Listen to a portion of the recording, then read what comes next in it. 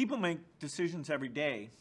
For example, before you go outside, you kind of have an if statement that says, if it's raining, then I need to get my jacket. And computers are amazing once you decide those kinds of statements, that they can reliably execute those things at unbelievable speed. And so a computer program really is a little bit of math and some if statements where the decision gets made. So in this puzzle, the if block helps the zombie make a decision. It checks something. For example, let's use the block that says, if there's a path to the left, and put a turn left command inside it.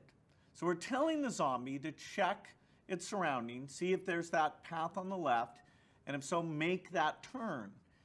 And then we use the move forward block inside this repeat to get it to keep moving forward as long as it just wants to go straight.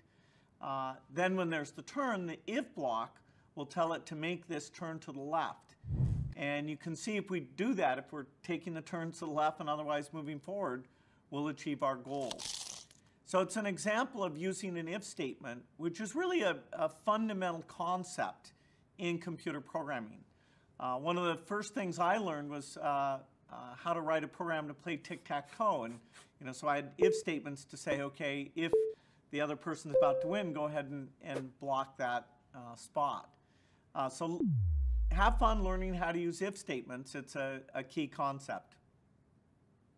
Understanding coding is a weapon. It's like a superpower. It's better than a superpower. Hi, I'm Karlie. I work in fashion, but I also consider myself a student.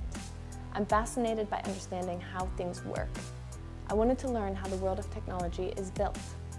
So I started to learn how to code in my spare time because it wasn't offered to me as a class when I was in school. I grew up in a house with 3 sisters, and all 4 of us were never encouraged to learn how to code.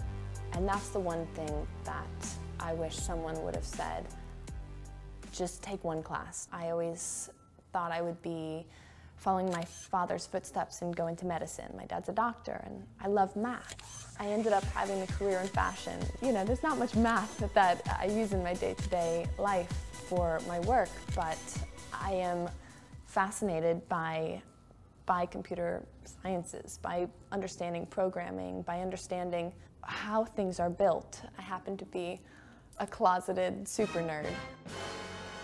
So I personally have begun learning how to program on my own because programming is the language of the future and of now. I wish I would have started learning at 13, but it doesn't matter how old you are, you can always start learning. Jump into it, learn, just try and take one class. Give it 1 hour. It's amazing what you can learn in 1 hour. It's important to break that stigma of thinking that it's not cool to be smart. If you can understand, much less speak, code, you can build anything. So much fun. I spend so much time playing with the different games that are probably targeted to 12-year-olds. No, there's this funny story where so I like going for walks around. I mean, it's California, right? So it's beautiful, and there's this one loop that I used to go on when I was at our last office, where there are these few kids who they'd ride their bikes, and every day when I'd walk by this one guy, he'd ask me, he'd just yell questions at me, like, "Hey, Mr. Zuckerberg," Mr. Zuckerberg, what?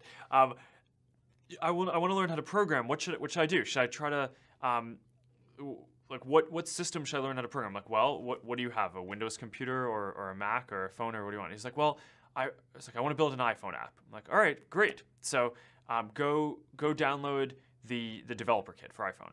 So then I'd come back a couple days later and he'd just say, yeah, my loop. And he's like, okay, so I went to go download the developer kit, and my mom says you know, it's $99. Should I get it? I'm like, yeah, tell your mom you should get it. So he's like, okay, I'll go do that. And then a few days later, I'd come back and he'd be like, all right, I got the developer kit. And my mom says I can get it. So now what's the first thing that I should get started doing? So I'm like, all right, well, first try to learn this. And then like this would just go on for weeks. And I can't say I didn't teach him how to program, but it was really gratifying to know that in some small way, maybe I could help out teaching the next generation of folks who are going to become engineers.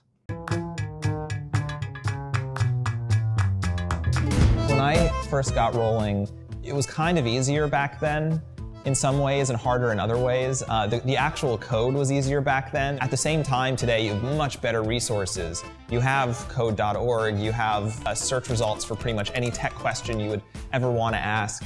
You have school courses, you might even have teachers today that know how to code, understand how the internet works, and can teach you. That's a pretty incredible resource that I didn't have around me growing up.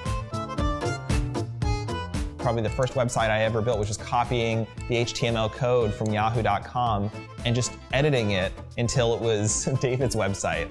And you know, the more you do that, the more you actually start to learn the language yourself and you're able to start to build the stuff from scratch. Or putting your work out there early, even before it's perfect, even before you really have found your voice yet and know what you're trying to say, is an amazing feeling and an amazing learning experience and a chance to start to connect with people who will kind of take you the rest of the way there.